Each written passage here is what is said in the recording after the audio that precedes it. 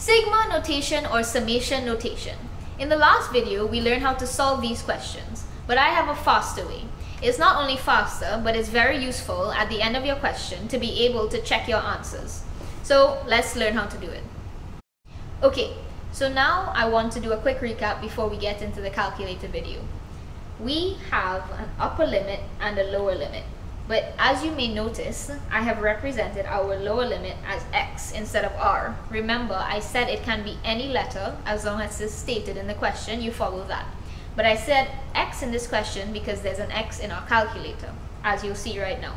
So if you haven't already, go look at my sigma notation video, and now we'll get into this one. So just for the record, in this video we're going to be using the Casio FX991EX called the ClassWiz. Okay, so the first question, if we look at it, we can see that the upper limit is 11 and the lower limit is 1, and the function is r.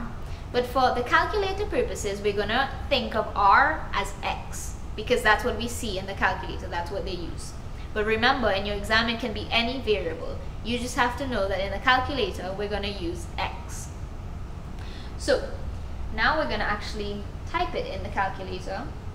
So we get our sigma notation first. R is going to be represented by x. Our starting value is 1 and our ending value or upper limit is 11. And now we press equal, the equal sign, to get the result, which is 66. Now on to the second question. In this question, remember in our last video, we said that when r is not equal to 1 or when the starting value is not equal to 1, it's a special case. However, there's none of that when it comes to the calculator. You can simply type the value in. So let's do that now. So in this one, starting value we know is 10. Okay, well first we have to type in our function, which will just be x. The starting value is 10 and the ending value is 51. So now we just press the equal sign to get our answer, 1281. Now onto the third question. Now this one, just like the second question, is a special case where the starting value or lower limit is not equal to 1. It's equal to 11 and the lower limit and the upper limit, sorry, is equal to 21. So we also need to notice that the function is r cubed. So we represent that on the calculator as x cubed, as you'll see now. So let's get our sigma notation. We type in x cubed.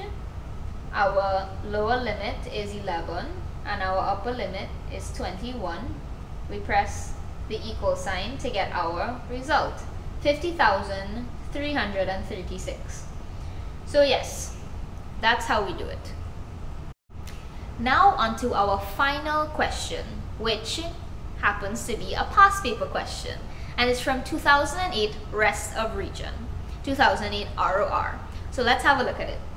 You'll notice that we did this in our last video. It's our last question.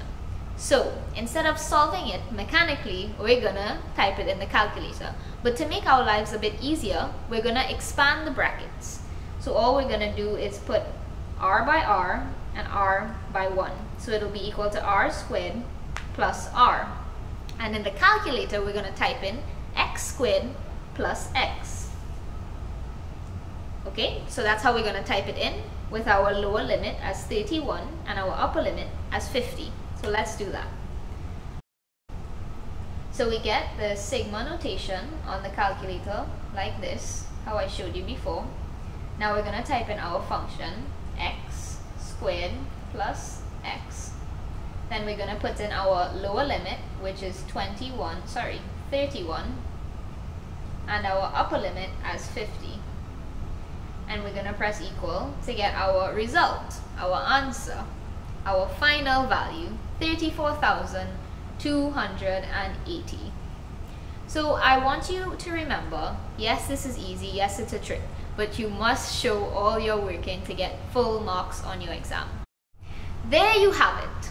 That's how you use your calculator to solve a question involving sigma notation or summation notation.